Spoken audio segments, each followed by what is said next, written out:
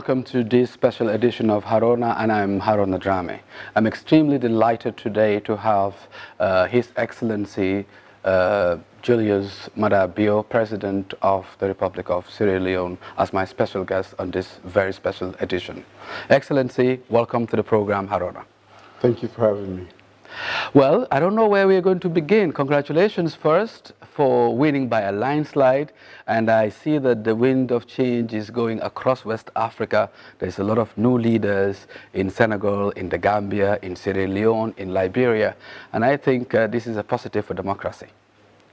Definitely it is, and we want to introduce a new way of leadership in Africa, one that pays much more attention to delivering services for the people, one that has people at the center of the planning and execution of national policies.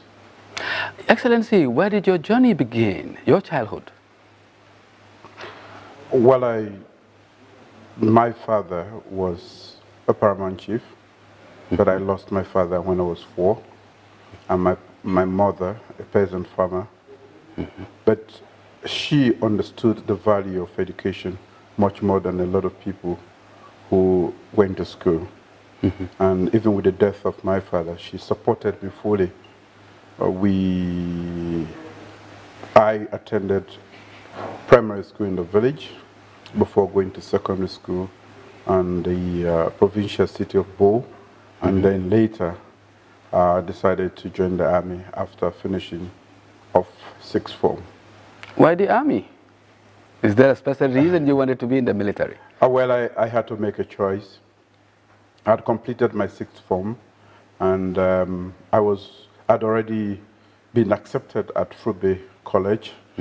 While I was waiting for the university to reopen, there was this advertisement for the cadet course.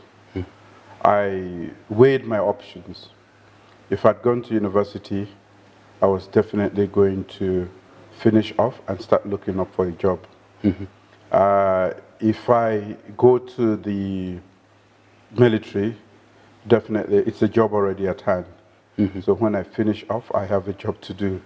And as a young man, I had interest also in serving my nation. And this was an opportunity, so I took that opportunity. And I was lucky to be one of those chosen, because we had to go through a rigorous exercise, both physical and intellectual, before one is chosen to be a cadet candidate. So that was really what motivated me. I wanted to serve my country. I was at a point when I had to make a decision for my future, and 2 options presented themselves, and I looked at the 2, and I decided it was better to choose the military path. Well, service and patronage, patriotism and love for nation cannot be served any better than in the military and or corps of service. But your leadership, where did it begin? Generally, we see a lot of people will start at an early age, be a prefect in a school, be a Boy Scout, and be a captain of a football team, something. Did you have a certain inclination of leadership from a very early age on? Well, yes. I didn't recognize myself very early that I had leadership qualities which a lot of people admired. I didn't see myself as a leader, but I was born in a leadership family. My dad was paramount chief. My great grandfather was a paramount chief. And I grew up in a leadership family where we saw the display of power, how the politics went about. But I wasn't really very eager about political leadership. I wanted to be an academic. That was my inspiration. But of course, growing up, I found myself leading at all times, and that was something that was given to me by my colleagues right from school. The first time I realized I could lead very well was when I was chosen to be the best behaved boy. That is, after being observed for nearly 7 years, if you have a flawless behavior, then the school would award you. We choose you to be a leader. And another time I was chosen as the leader to instill discipline. I attended the government secondary school board, and we were over 500 students at the time. And for you to be chosen as not only the best behaved boy, but to also instill discipline in, amongst your peers, that is a huge responsibility. And by the way, maybe just to add, I'm in the Gambia, and I have a lot of classmates here too. Okay. Yes, from secondary school.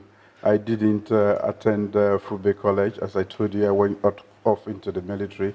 But I have a lot of colleagues that I attended with in secondary school. Excellent. But transitioning from a military person into now pursuing your earlier childhood dream of being an academic, how did you make that transformation? Because generally we see that in Africa, when people go into the military, when they leave the military, they tend to go to security services, intelligence gathering, etc. Not a lot of us go into the politics the way you're doing. Well, except for Nigeria, when you look at the Babangidas and the Obasanjos and the Buharis. But how did you do the transition from being a military person to pursue academic and into politics? That's a loaded question. Well, I think what we have to accept in life is that change is the most constant factor in our lives. We have to change, and you keep changing. If you stop changing or moving, then you become irrelevant. It was my desire to be an academic, and I went into the military. In the military, I stumbled into power. It was never my desire to enter politics. But of course, when we fought the war, we realized that the worst enemy of the state was actually not the rebels that we were fighting. It was the state itself, the government at the time, that had created the environment for the war to exist, for the war to even start. So we decided that we needed to remove that government for Sierra Leone to go forward. So that is why I say I stumbled into politics. We became the de facto political force to take over Sierra Leone at a point in time, not by design, but it was a necessity to continue to exist. So we fought the war for a very long time before we realized that, in fact, the main reason for the war is actually politics, bad governance, corruption, some of the things that we are still fighting today. So that is why I keep saying that I stumbled into politics. It was never my desire, actually, to engage in politics. I wanted to serve my nation, but not as a politician. But the more I tried to serve, the more I realized that, in fact, people had noticed my leadership qualities and had trust and confidence. And trust and confidence, of course. So most times when I try to keep off, I'm always dragged back to it. Yes, I keep in my little corner. I tried my hand in business, but then they will still go, and you know, you have to be our leader.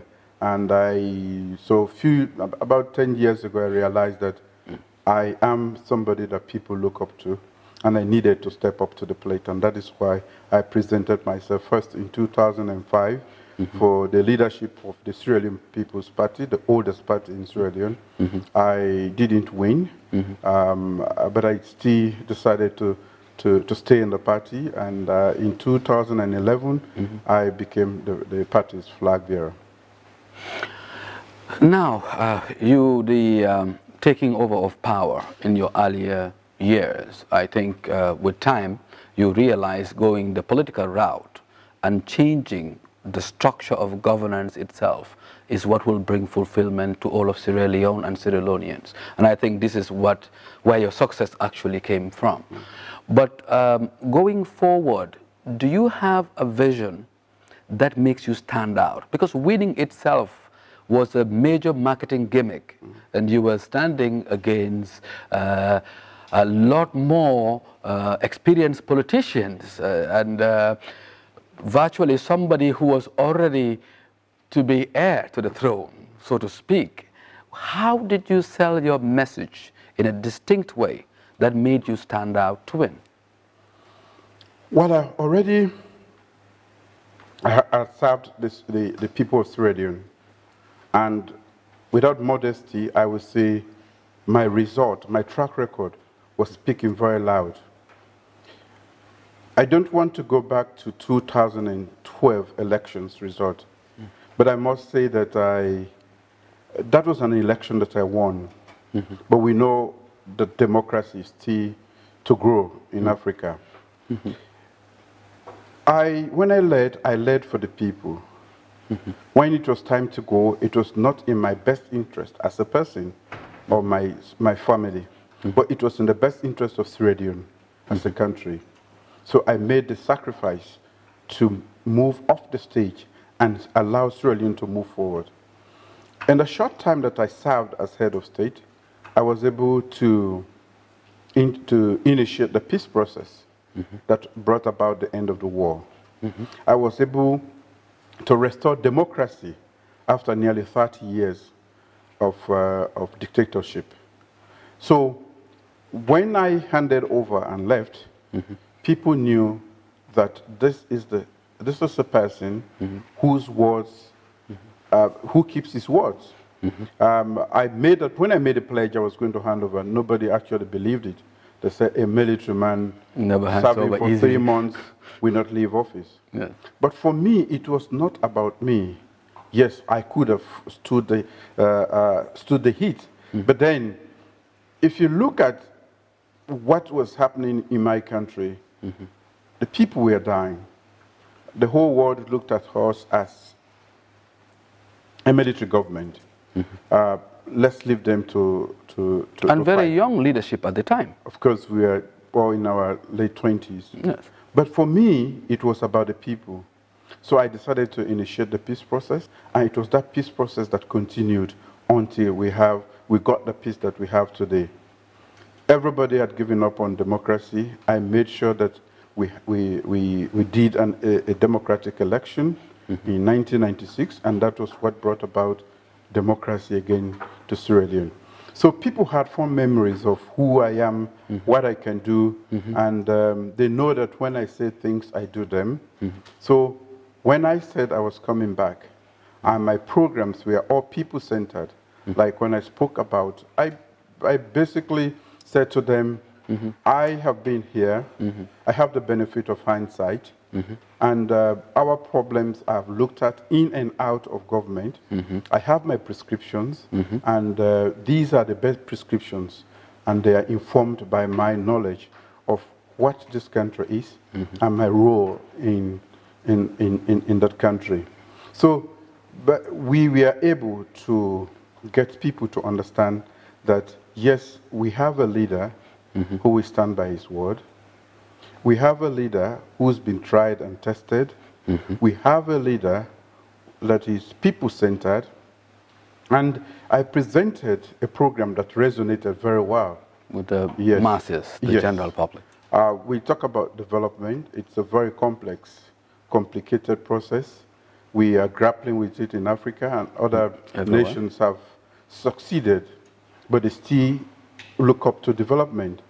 And I believe that if we have to engage development, education, human capital is the best. We must enhance human capital to be able to take part meaningfully in the process. We must enhance the human capital to be able to take part in the economic process. We must have a human capital that is up to the task of development. So, and unfortunately for us, most of us in the country, a lot of people cannot pay for their kids to go to school. So for me, I decided that, is still. Yes. We've seen that, but I wanted to point a major issue that Africa and the world at large still view Sierra Leone as. Sierra Leone is one of those countries that are highly literate. You have educated people, people that serve all over the world. Sierra Leone is very endowed naturally. But then a lot of people look at Sierra Leone and say, what must be the problem? That with all the natural resources, with all the brains and educated individuals, corruption is still rise in that country, and then development is a challenge. I am thinking one of your major challenges as a leader of that country will be how to fight corruption. We are fighting corruption, but I think I will say that leadership, the lack of leadership has been the problem. It doesn't matter how much resources you have as a country. It is how you apply, how you use those for the interest of the people. The vision you have as a leader, how disciplined you are, and why you actually came to power in the first place. We have so many natural resources, diamond, gold, iron ore, rutile, bauxite, you name it. But have we used it properly? Have we used all of these things in the interest of our people? No. What has transpired over the past 60 years or more after independence is actually the state being appropriated by certain people for their own personal interest. So what was meant for the people, what was meant to actually improve the lives of people have been used for individuals. So yes, we lost our position as the anthems of West Africa, because even the Froube College, which is supposed to be one of the best universities in the world, in the sub-region, it was Africa, powerful, yes, fell alongside with the state. As the state deteriorated, it went down with it. Now we are trying to recover all of these treasures and rebuild them again. So yes, we've had very good people. We've had some of the best educated people, but that has not impacted positively on development because of national leadership. We have not had a dedicated leadership that is actually people-centered. When you think about the people, when you are doing things for the people, that is what we want to provide now. A leadership that is dedicated to the welfare and well-being of the ordinary people. Is that why you went into free access to education, for example? We've looked at your record, and in a very short span of time, we've seen that you've become a catalyst of change, leading education, for example. And then we've looked at the rights of women, children. We're seeing that in a very short period that you've been the president, you are going against 60 years direction. Are you not swimming against the ocean in this, because your policies seem to be very different? You think you have the prescription right? Yes, I think my diagnosis is correct, and therefore my prescription is right. We cannot talk about development in the middle of corruption. If corruption becomes a way of life, it will choke off the development process. It is a direct threat to development process itself. It is a threat to national security. Because when you have a lot of young men sitting on the street because they have not been provided with adequate education, they are a threat to national security. When funds that are meant to improve the lot of our people are used otherwise, it's a threat to national security.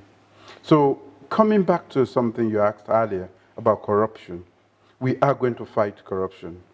There is no two-way measure about that. If we don't succeed in fighting corruption, if we don't fight corruption and win the war against corruption, we cannot develop as a nation.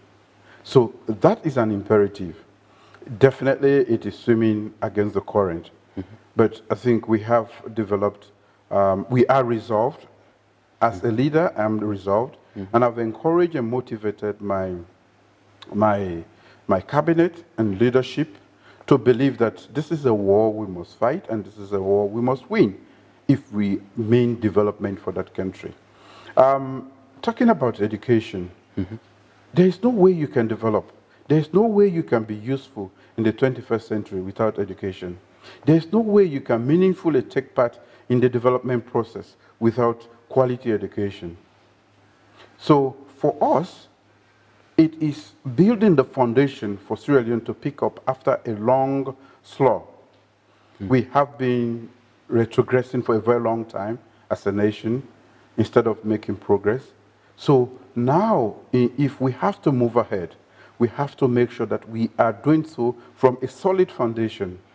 And that is the foundation we're bringing discipline back to society, giving account of your stewardship to the nation, making sure that monies that are meant for the people provide those social services that are meant to improve the lot of our people.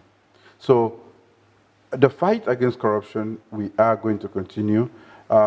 We realize that a lot of kids are dropping out of school or don't go to school because they cannot afford school fees. So for me, that is an obligation to the state. In the 21st century, you're not fit for purpose if you don't have quality education. Can the state afford it? The state can afford it if we can stop corruption. So when we decided to just block the leakages, in 3 months, we raised enough funds to pay for all the kids to go to school in Sierra Leone. So we took over in April, and by September, we launched the free quality education without a cent from anywhere else in the world and without meeting anything in the kitty, in the treasury. So what has been stolen or what had gone astray or what was going astray was what we put together. And because of that commitment, politics can be interesting. We can be respected as leaders if we keep to our word, if we provide for the ordinary people. I pledged to the people of Sierra Leone, I will provide free quality education, not because it is cheap, not because I want to win election, but because it is genuinely the foundation. Sound education is what all nations are built upon. If we don't have it, you can talk about the 17 Sustainable Development Goals. But how can you tackle development when you are not educated? 3 out of 5 Sierra Leoneans cannot read or write. This will be surprising to someone like me because you're supposed to be one of the most literate in the sub-region. We used to be, but all of that fell apart, because the state did not invest in human capital development. With all the diamonds and gold, the monies had gone away.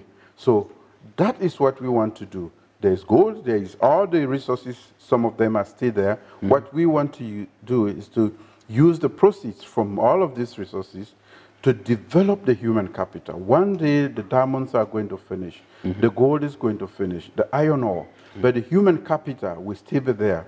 And if we succeed, and we have to succeed in improving that human quality, it becomes a capital in itself that we can actually thrive on. That is what other nations are doing around the world. Nations that don't have a single natural resource are wealthy nations because of the human capital. The quality of the human capital. They have invested in human capital. So again, like I said, we are a people-centered government. I realized that we have to help the ordinary people. Those who could afford it, it was expensive for them to pay for their kids.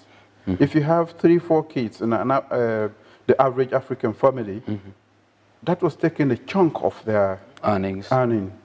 So taking that off the parents is a big help, and making sure that our population is getting educated. Nobody has an excuse not to go to school.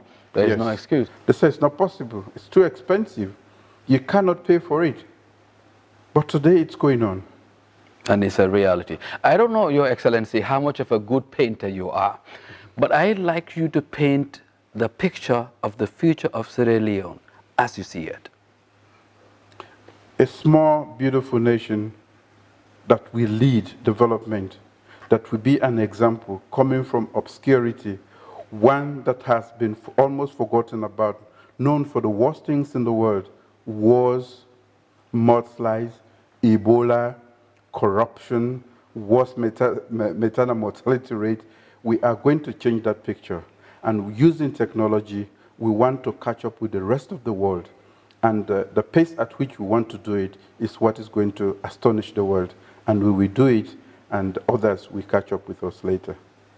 Any final words you want to say to young people of Africa, aspiring leaders, people who are supposed to be change agents? What would be your word of advice to them?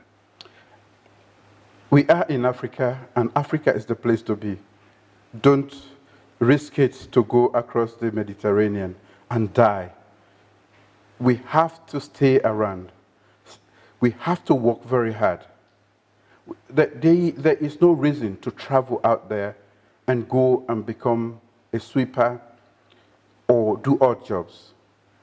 This is where everybody is coming. It is the place for the next century. We should be here, we should stay here and lead the process. What I see is a second scramble for Africa.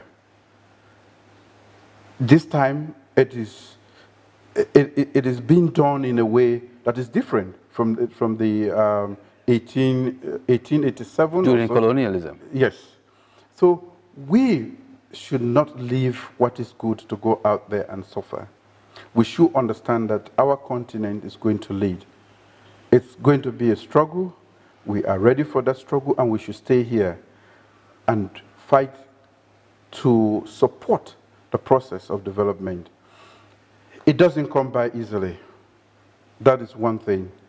We should be ready for the change.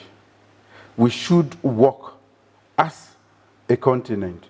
That is why we have the African Common Position, 1.2 billion. We have no representation in the permanent structure of the United Nations. That is because we have not taken ourselves seriously, and we have really not pushed the world order. We must stay together, work together. Everybody says from the darkest continent, the hopeless continent, now they are saying this could be the best continent. Yes. So why is it that they don't even want to recognize us at the UN, at the United Nations Security Council? So we have to stay together. We are a strong people, Africans. We are 1.2 billion. We are a force to reckon with. And with quality education, hard work, innovation, and lashing onto science and technology, we can change our continent, and it will be the place to come. So we shouldn't be leaving. Thank you very much, sir. It's been an absolute pleasure having you on my program. Thank you. Thank you. Thank you. Thank you very much.